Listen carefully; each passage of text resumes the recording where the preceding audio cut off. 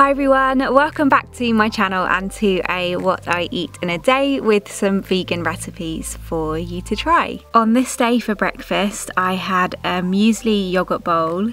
The muesli that I used is by Dorset Cereals. This is their Simply Delicious muesli, which is high fibre and vegan, as are all of their mueslis. There's no added sugar, and in this one it's mostly just wheat flakes, dates, seeds, hazelnuts and Brazil nuts. I put some of that in a bowl and then I added in some of Alpro's vanilla yogurt, mixed it all through, and then I took some cashew butter. This is just a smooth cashew butter, and I added some of that on top, as well as some berries. I had some strawberries, raspberries and blueberries, and I finished with some pumpkin seeds on the top as well.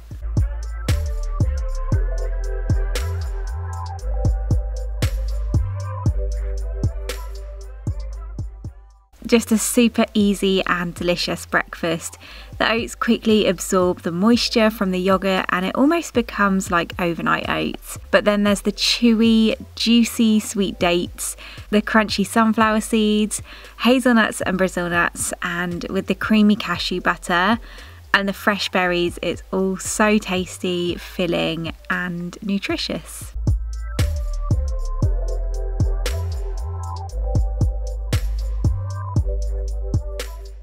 For lunch I made my tomato and herb lentil soup. I started by just really finely chopping up a white onion. Then I added that to a large pan with a little olive oil. Next I minced up 2 cloves of garlic and added that in with the onion as well. Then I just fried those off until they began to soften. I then took some fresh herbs. Now these are from my garden and are kind of what's left over from last year. Ideally I would use rosemary, oregano and thyme, but I didn't have any oregano, so I used a teaspoon each of rosemary, sage and thyme, and I chopped those up really finely. I added those into the pan along with a teaspoon of paprika and a good pinch of sea salt flakes, and then continue to just fry it off. The sage in particular needs to be fried well. After a couple of minutes I then added in 1/3 cup of tomato puree and turned that through the pan. I then took a can of brown lentils and just drained off the water, gave them a good shake and added them into the pan as well. I made up 500 millilitres of vegetable stock using a low salt vegetable stock cube. I then poured that into the pan and seasoned with a good amount of cracked black pepper, gave it another good stir through and just left it to simmer gently on a low heat.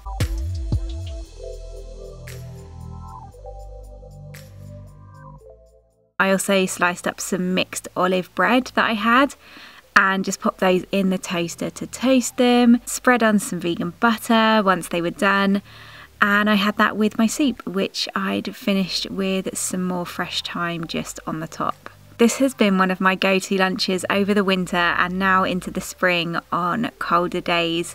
It's so warming and so filling, but it's really easy and quick to make. Plus it makes 2 good size portions, so I can often have the leftovers for lunch another day of the week. I love a good tomato and basil soup, but there's lots of good fragrant flavours in this from the mixed herbs, and you can switch up whichever herbs you want to use. And as I mentioned, it's super filling and protein packed from the lentils.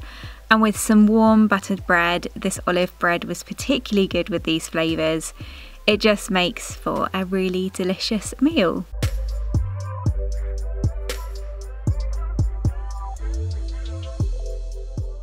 For something extra later on in the day, I had a matcha latte.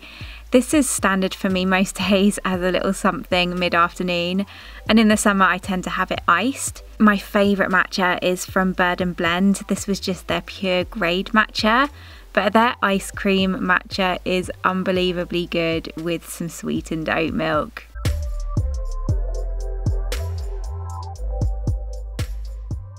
I had that with one of these Rhythm 108 chocolate peanut butter soft baked filled cookies. I believe they also do a chocolate hazelnut version of this as well. And yeah, the name says it all. It's almost like a freshly baked cookie. It's so soft with chocolate chips and crushed peanuts on the top, and then a thick oozy peanut butter filled centre. So rich and delicious. I've always loved Rhythm 108's vegan snacks. Their chocolate bars are unreal, and this is a new favourite for me from them.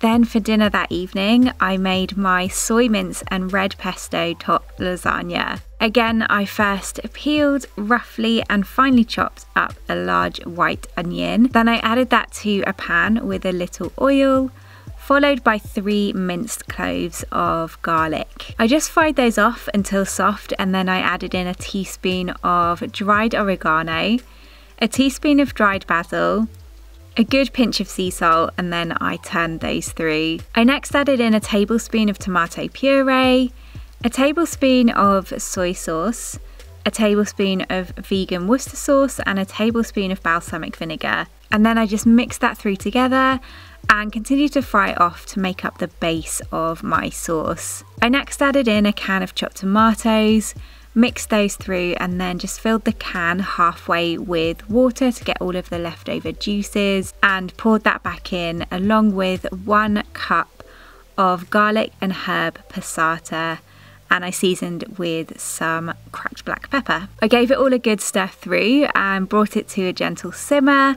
Then I added in 1.5 cups of dry soy mince, also known as textured vegetable protein. The instructions say to soak this in a bowl of water for 10 minutes first, then drain it, but I always just add it straight into my sauce so that it soaks up all of the flavours from the sauce instead, and that always works better in my opinion. I gave that a good stir through until it had soaked up a lot of the liquid, and then I kept that on a medium heat just to simmer gently. I next made a bechamel style sauce by adding 2 tablespoons of vegan butter to a separate pan, along with 2 tablespoons of rice flour, and I just stirred that through to combine that together into a paste. I then increased the heat and slowly poured in 500 ml of oat milk as I continuously stirred it together. It should thicken the sauce as it heats up, but you also may want to get in there with a whisk in case there are any lumps of flour at all. Once all of the milk was in, I just added in a large bay leaf to give it some flavour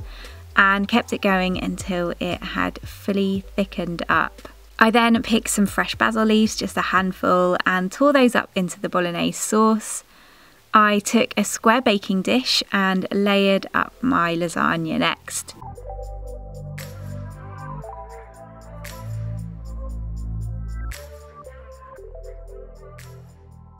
I started with the soy mince bolognese in the base of the dish as the first layer. I then layered some lasagna sheets on top of that, followed next by a layer of the bechamel style sauce. I then just repeated the process another 2 times, and the final layer was a layer of the bolognese sauce. I then sprinkled some grated vegan cheddar cheese on the top of that, and I took some of Mr. Organic's chili and garlic vegan pesto and just dotted that across the top of the lasagna. I finished with some fresh basil leaves just pressed into the surface, and then I placed that in the oven at 180 degrees Celsius. I had preheated my oven already, and it went in for around 25 to 30 minutes until the cheese had melted and it had a lovely golden colour to it. When it's out of the oven, it should look a little something like this. And this makes 4 good sized portions, so it's great as a family dish for friends, or you can have leftovers the next day, though it is best eaten fresh. However, we always have 2 portions each because it is so good.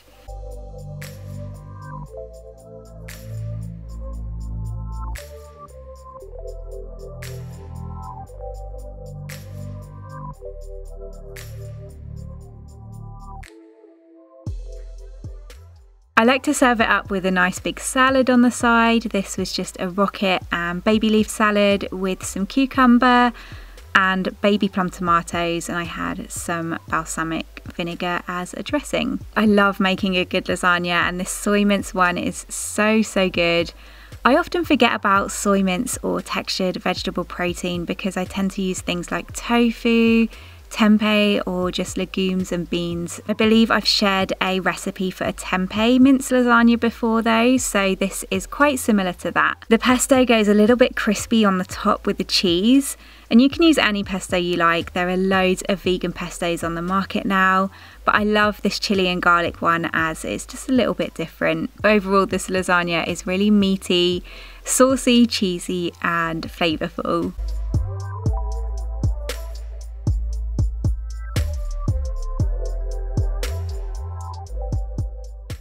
Lastly, for dessert, I had made some of these silky salted caramel choc pots for a blog post the day before, so we had these after dinner. These are actually made with silken tofu, so they're a protein-packed dessert, really delicious, and the full recipe is in that post, which I'll link to in the description box below. And that's it. I hope you enjoyed this video. All of the recipes are down below. Thank you so much for watching, and I will see you again soon.